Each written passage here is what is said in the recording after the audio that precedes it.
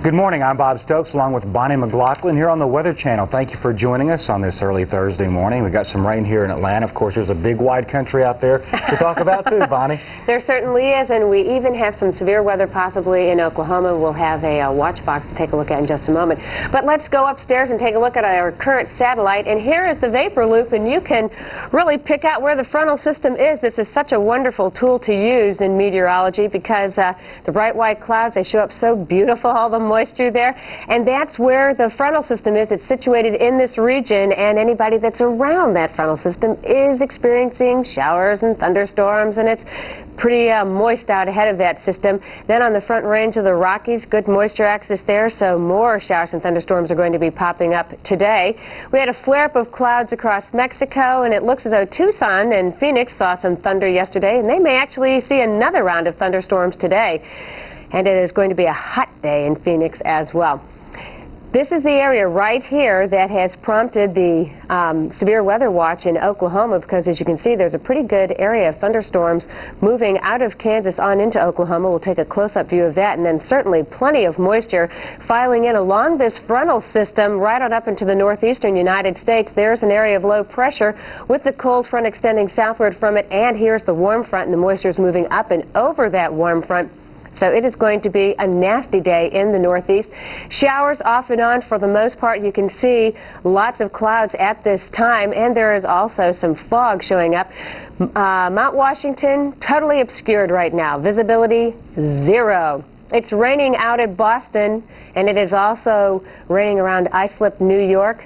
There's the frontal system, patchy areas of fog, plenty of moisture on tap here. It's just going to be a rather nasty day. Here's a look at the latest radar. There was rain that was moving across Buffalo, and you can see these are rather slow-moving areas of rain, so it is going to be a problem with some heavy downpours. In fact, out at Southampton on Long Island, they experienced 1 to 2 feet of rain yesterday, and that caused extensive street flooding. More rain as you head across Boston, and you can see, just follow the frontal system. Baltimore, you're getting it this morning. D.C. is. This area may actually pick up an inch or so of rainfall because, again, this is a slow-moving system, and that frontal system is really going to be in your neck of the woods for the day. 60 degrees right now in Caribou, 60 also in Erie, Pennsylvania, Washington, D.C. 72 degrees for you. The southeast, Birmingham, 73, raining for you. Dallas, 76. Tampa Bay coming in at 78 degrees. Here's the frontal system, some drying trying to work its way in behind that system. It's raining in Atlanta right now, and it looks as though that rain will persist through the morning. But I guess the best news is that as this frontal system presses on southward, it will decrease the possibility for rain in the metro area, which is good news since the Olympics are still going on full force. Here's a look at the radar, a little cluster of thunderstorms there around Birmingham. And this moisture, it's moving slowly towards the east, and you can see the metro area getting it right now. But again, all that may change as the afternoon wears on in that frontal system if it can just make its way far enough to the south. This is rather impressive. A very continuous line of thunderstorms moving out of Kansas into the Oklahoma Panhandle, and that is what has prompted the severe thunderstorm watch. We're going to have to watch out there because this is an area today that is favorable for possibly developing isolated tornadoes. This particular box is in effect through the early morning hours until about 8 a.m. local time.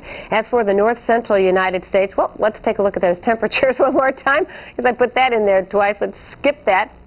There we go. 57 degrees right now in Duluth. In Rapid City, South Dakota, 57 for you. St. Louis, you're waking up to 65 degrees. And in Chicago, it is 58 degrees. And here's a look at the satellite view. Trying to get some of that dry air working in here, but unfortunately the moisture is flowing freely up the front range of the Rockies, so you're going to have to deal with that today and with that possibility for some thunderstorms. And we're going to take a look. There's the ridge of high pressure.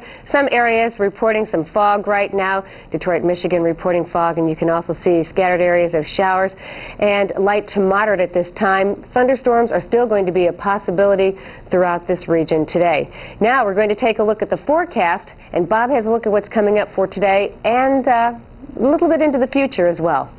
That's right, Bonnie. Thank you. Currently, we do see on this good... As they are quite active right now in the central section of the United States. In fact, let's just zero in on that region.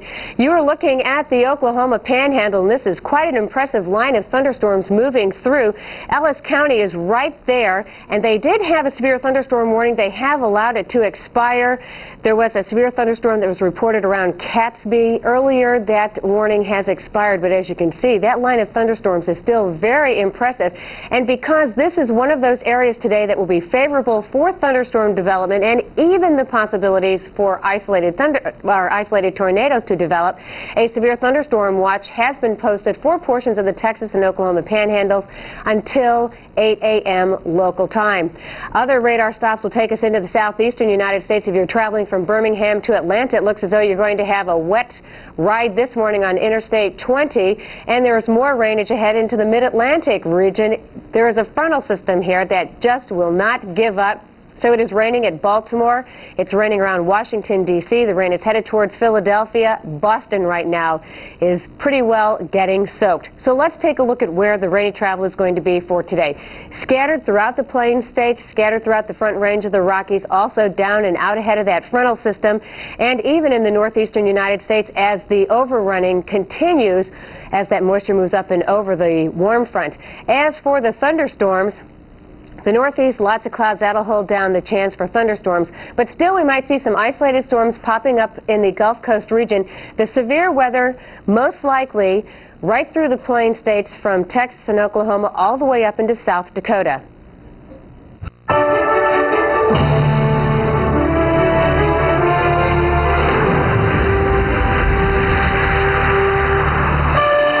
The Weather Channel.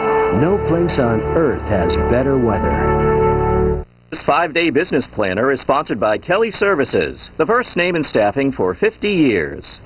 It's 20 after the hour, and that means it's time for the 5-day planner. Thank you for joining us. We'll begin with the radar, and you can see that frontal system this is a sluggish system, and it is hanging down the southeastern United States, so that's going to be an area to watch out for shower and thunderstorm development. The interior, you're going to have to watch out in the high plains. The northeast is not going to be very conducive for outdoor activities today, but the west is looking pretty good. Let's break it down piece by piece. As for the Great Lakes region, there's a look at your water temperatures, 50s, 60s, and 70s. As for the winds, 5 to 15 miles per hour, but with that frontal system, it looks like around Nantucket and Martha's Vineyard, you're going to have winds in the 15 to 25 mile per hour category. The water temperatures are very pleasant in the 70s and the 80s, and the winds generally 5 to 15, but with that onshore flow, it still looks as though the south coast of Texas is going to have to deal with winds anywhere from 15 to 25 miles per hour. You're looking at some fairly brisk winds, 15 to 25 miles per hour along the west coast with water temperatures in the 50s and 60s. the plains looks rough, at least the southern plains, if I can play jump rope with my wire here. But it looks like afternoon hours, again with the moisture flowing up out in front of the Front Range of the Rockies and into the Plain states. Scattered showers and thunderstorms are going to pop up. They're going to be a little bit more widespread as you head to the south of that frontal system. Well, here it is. Just part by part. Detroit, not a bad day for you. Pittsburgh, not a bad day for you. But Boston, Caribou, Maine, back into New York City, it's going to be a little bit on the unsettled side. Maybe some hefty rainfall amounts coming in later on today, anywhere from 1/10 to an inch of rainfall. However, it's this mid-Atlantic region that you're going to have to watch out for. Maybe more than an inch of rainfall there because all the ingredients are coming together perfectly to produce heavy rains. Temperatures cooler than they should be, 60s and 70s. So even though you have some unsettled weather, at least it's going to be comfortable temperature-wise. Showers and thunderstorms are going to be scattered to the south of that frontal system. Now to the north of the frontal system with some drying. Nashville should have a pleasant day today. Could be some rough weather over Florida once again today.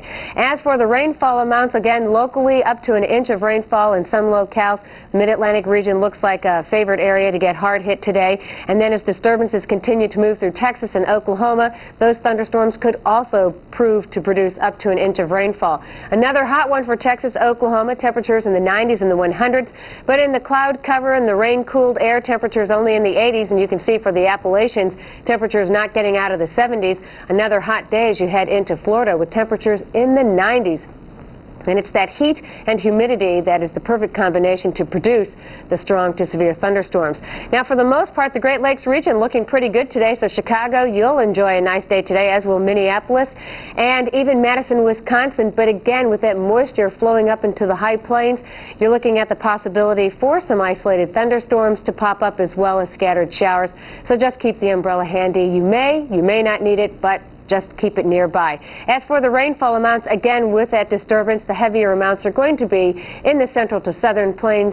And for those temperatures, you are looking at 70s and 80s behind that frontal system, 90s working their way all the way up into eastern Montana and the western section of the Dakotas. Just ahead, we're going to be going across the Atlantic to the International.